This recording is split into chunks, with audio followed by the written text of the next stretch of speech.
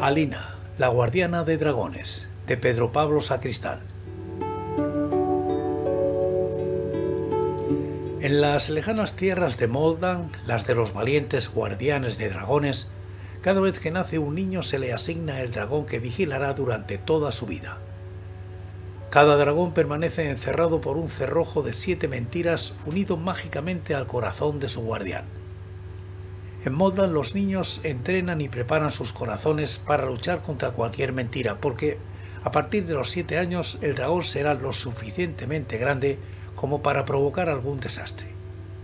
Eso lo sabía muy bien Alina, quien se moría de curiosidad por saber qué pasaría al día siguiente de su 7º cumpleaños. Pero no pasó nada. La vida siguió igual, y lo mismo pasó al día siguiente y al siguiente. Alina comenzó a impacientarse y visitaba diariamente el lugar donde su dragón permanecía encerrado.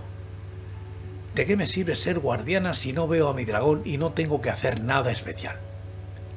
El dragón notó sus dudas y su espíritu malvado tomó la forma de un niño travieso que se le acercó. «Vaya, una niña guardiana de dragón que tiene dudas».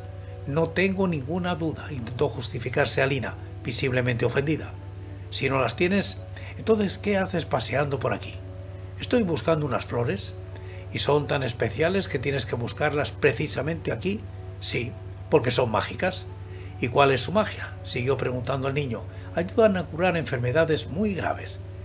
«¿Y a quién quieres curar?» «A mi abuela». «Pobrecita tu abuela. ¿Qué enfermedad tiene?» «Una muy rara, que le ha salido en la piel». «¿Y cuántos días tardará en curarse con esas flores?» 3, siguió inventando Alina. «No, 7. «¿Qué? 7 mentiras», gritó el niño, al tiempo que cambiaban su voz y su aspecto para transformarse en un inmenso dragón. «Por fin soy libre. ¡Ja, ja, ja, ja! ¡Qué fácil ha sido! Niña mentirosa, eres el peor guardián de dragones del mundo. ¡Ja, ja, ja, ja, ja!». El dragón marchó volando. Desgraciadamente no tardó en encontrar la aldea y sembrar el terror entre los guardianes. Todos se preguntaban quién lo habría dejado escapar, pero Alina tuvo miedo y no dijo nada. El dragón, que aumentaba su poder con cada mentira de la niña, nunca tenía suficiente y se transformaba por las noches en el niño travieso para importunarla con sus preguntas, para conseguir nuevas mentiras. La pobre Alina ya no sabía qué inventar para ocultar que había sido ella quien había dejado escapar al dragón. Hasta que un día no pudo más. Atrapada por la vergüenza de mentir constantemente y por la pena de provocar tantos desastres, decidió hacer un último acto de valentía, confesar lo ocurrido y enfrentarse sola al dragón. Aprovechando que todos se hallaban reunidos, se levantó y dijo: «Fui yo quien dejó escapar al dragón. Desde entonces solo he ido acumulando mentiras para ocultarlo». Antes de acabar la frase sintió un fuego terrible en el pecho y un rayo surgió de su interior. Durante unos segundos interminables el rayo barrió los cielos hasta dar con el dragón, reducirlo y atraparlo, llevándolo a rastras hasta la aldea, como si fuera un corderito.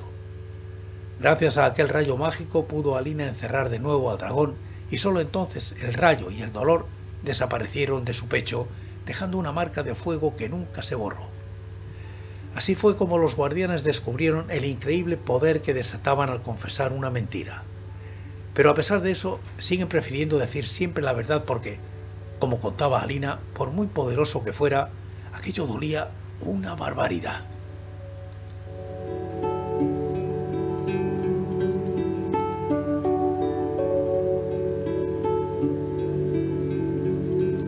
Y tú ya sabes, toma siempre de estos contenidos lo que creas necesario, conveniente u oportuno. Pero hazme caso, sé feliz.